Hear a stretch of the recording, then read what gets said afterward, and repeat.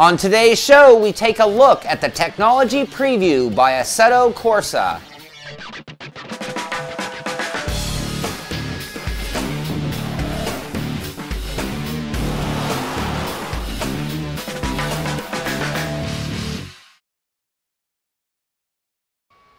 Welcome to Inside Sim Racing. I'm Sean Cole with my good buddy, Darren Ganji. and we're here today to take a look at the much hyped and very long awaited Assetto Corsa technology preview By Kunos. Simulazione. Did I Close get enough. Probably the closest Let's I've just ever shorten got it. Kunos Simulation. There you go. Or Kunos. If you're not familiar with Kunos, they are the makers of First Netcar Pro, Stefano Casillas? Casilla? Sorry, Stefano.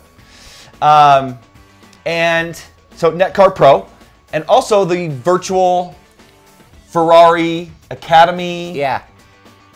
Kind of like a preview. It was just 2 tracks or 3 tracks. Well, and they kept releasing a new one for each new challenge that came along in the Ferrari challenge there. Yeah, and I believe somebody actually won a trip to go do something. Anyway, Yeah. so they developed that in conjunction with Ferrari, and now here's Assetto Corsa. And like Sean said, we've been waiting about a year to get our hands on this technology preview. It's not a demo, so I'm going to make that clear right now, nor the final quality of, you know, what's Assetto Corsa going to be. Right, right. So basically this is acting as a technology preview so they can see how it runs on different systems. So if they need to make any final tweaks. Right, so they can get some feedback and maybe address some issues that they'd find in the public now.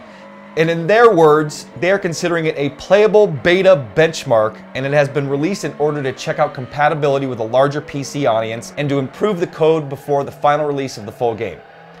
Therefore, there may be some bugs, stuff like that, but it's going to send that information to Kunos. Matter of fact, Right. it loaded some odd program, and I'm assuming that is sending data back. You know, it'll load the DirectX stuff and the what's it called? The net. What's the Windows thing? Frameware? Yes, it'll load that stuff, and then it loaded this Penguin thing or whatever it was called. So yeah, that loads as you're installing the game. Actually, Right. when it first came up, I said cancel, but then it wouldn't let me play. Yeah, it was kind of required. That's the whole point of this. Yep. And they're asking for your or our help, everybody's help out there. And this is not to go out in forums and start bashing anything that went wrong, but play it, let that feedback go back to them so that they can start addressing any issues that are out there. That's the point, a little trial, shakedown of the system. Exactly. So what did we get in this technology preview? It's a playable, no-limited benchmark that allows gamers to get their first taste of the Assetto Corsa engine. The version includes 1 track, 1 car, different difficulty levels, and 2 play modes, free practice and time attack. You can drive the Lotus Elise SC on the Italian track Magione, reproduced using their advanced laser scan technology. This version is compatible with a keyboard, an X-Pad 360, a variety of joysticks, steering wheels, and any kind of customizable game device. So X-Pad 360, I'm assuming that's the Xbox 360 gamepad. Yeah, when you plug it into the PC. Right. Yeah. Cool. The minimum system requirements are Windows Vista, Windows 7 or 8, DirectX 10.1 or 11, a DirectX 10.1 or 11 graphics card with 1 GB video RAM, a dual-core CPU, 2 GB of memory, and note that Windows XP is not supported. The AC Tech Preview might be compatible with any DirectX 9 or 10 cards, but it doesn't support this kind of hardware.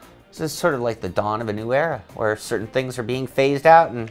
Hey, you know, that's technology and it advancing, so I think that's cool. Yeah. So, Sean, why don't you tell people who's going to be able to access? This is kind of cool. This is kind of Ferrari-esque, because you actually need to be an owner of the previous product, Netcar Pro, in order to be eligible to get this tech demo. Yep. And if you don't, they have a deal right now going for €4.99 up until March 1st, where you can get Netcar Pro.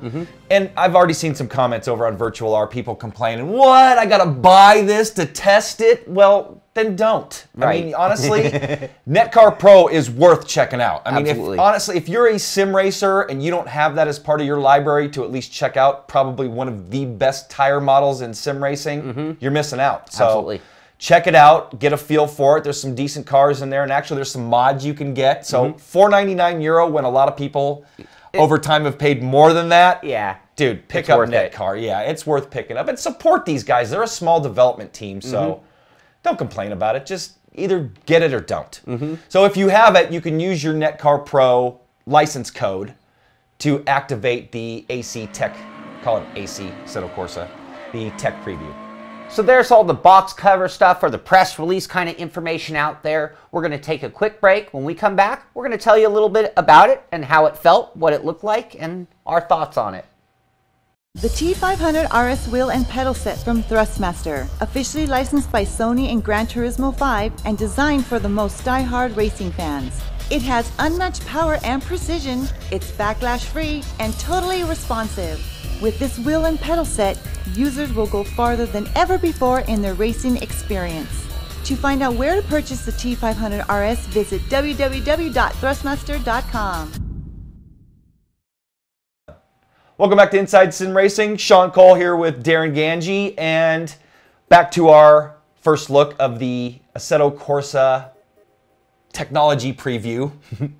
Got a little confused there. I was going to say demo, but it's not a demo. So first up, we're going to talk about the graphics. And my first impression was kind of like a Gran Turismo saturation look. Right. Incredible graphics.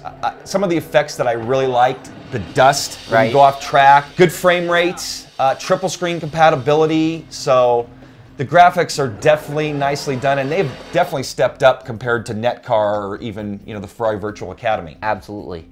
Next thing we would really focus on is the physics, and they live up to their name. I mean, Kunos, you expect good physics, and the physics are really good in this. You've got some great feel from the road. You've got great feel when you get off-road as well. You've got the really cool tranny that's been put into this, so if you miss shift, I mean, you're not even going to get a gear. Yeah, so I mean, they've done some very, very good things. I mean, I don't know how full-blown version this is, but it's what I expected and made me feel good. Seems pretty close to what would be final, and I'm going to touch a little bit more on the physics too, because that's the meat and potatoes. Yeah. And something about the Kunos physics that, of all the sims out there, you feel the tire carcass, in my opinion, the flex of the tire. You know what it's doing just about better than any sim out there. Yeah. iRacing actually with their latest tire model has definitely pretty much matched that, I'd say. But man, they from the get-go back in Netcar Pro had it, and it just, I don't think I spun that car or didn't react the way I thought it would react because it seemed so real. At the moment of traction loss, I think is when Assetto Corsa or Netcar always really took off. That's the moment that you really say, ah, this feels good. I agree with that. Next up, sounds, and also nicely done. One of my favorite effects, you go off-road and you know you've picked up some gravel, and you hear the gravel coming off and getting up, into the fender well and stuff. Love that sound. That is so cool. The tranny grinding noise. So cool sounds. I thought the motor sound, considering it was only a lease, Lotus Elise, had some good low-end punch. As a matter of fact, no transducers running on my rig. And the woofer vibration was shaking the room.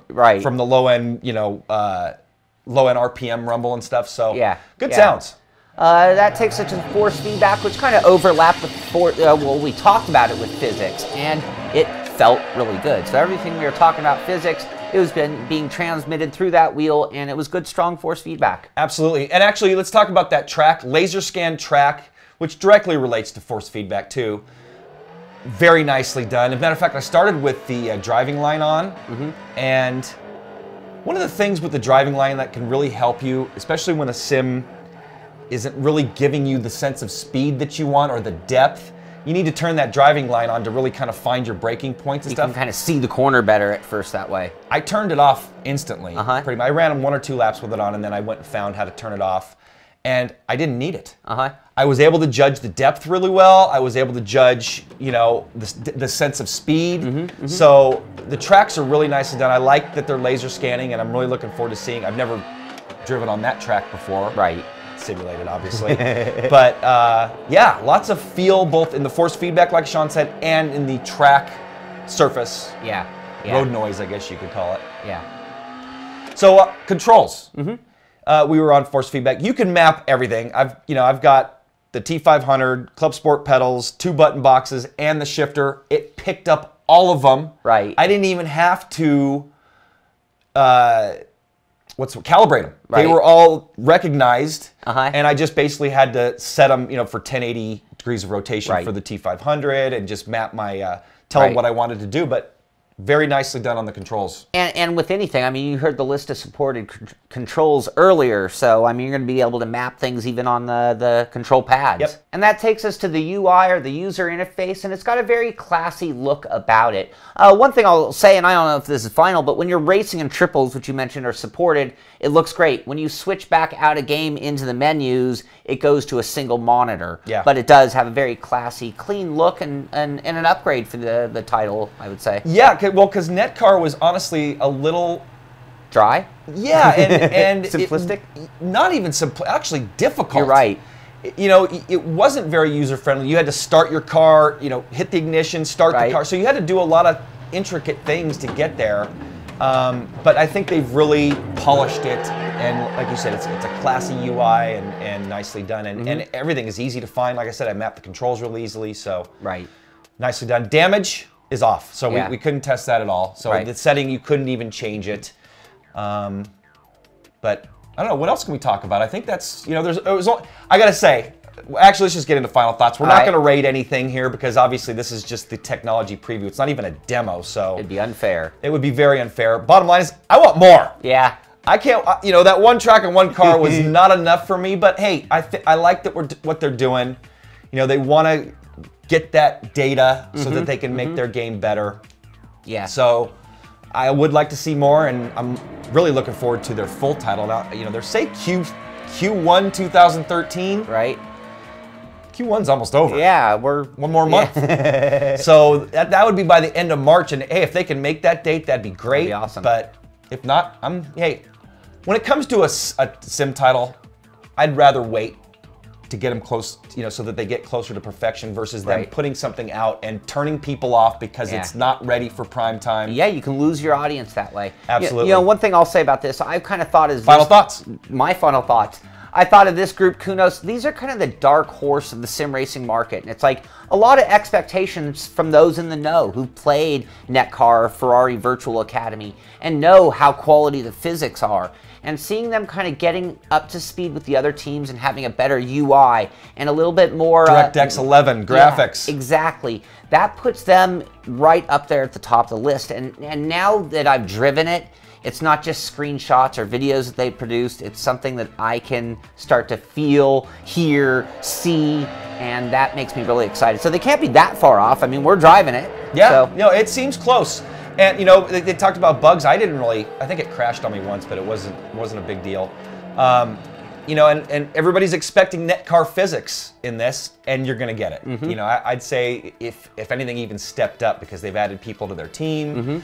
And, yeah, they're well on their way. Got some good licenses. BMW, Lotus, Ferrari coming on board. They're going to have 10 laser scan tracks. Yeah, and that's a huge difference. Modability. Yeah. You know, they've already started talking to the community and saying, hey, we're going to have this ready for modding, and they're going to support that. So, yeah, they're, you know, I got to say, we talked about the top 5, the big 5 coming this year, and I had honestly put them more towards the bottom, but after trying this, man, and no offense to Kunos, because you guys are in some tough company here. iRacing, ISI, Project Cars, Slightly Mad, and Race Room. I mean, those are some big players who have been around and made, you know, made huge games. Where Netcar was more of a, you know, I'd say It's almost underground in a weird way. that was the word I was looking for. Kind of an underground sim that never really took off. Long development time too. They were years between development. So great to see them focusing on one title, getting the backing to really push this and Yeah. compete with the big boys. Yeah, very You know who else I exciting. want to see? There should be a 6, you know, and maybe this isn't the show for this, but there should be a 6 team. You know who it is? Live for Speed. You got it. The whole time we were doing this, I was like, yeah, they've kind of taken that spot away from them. Yeah. Who's Live for Speed now? Exactly. So that's going to wrap up our first look at the Assetto Corsa, or our only look at the Assetto Corsa technology preview. Next look's going to be at the demo, or hopefully the full game. Yeah. So hopefully you've enjoyed our look. And anything else before we go? No. For Sean Cole, I'm Darren Ganji. We'll see you guys next time. GT Chassis Racing Rigs provided by Human Racing. Go to humanracing.co.th.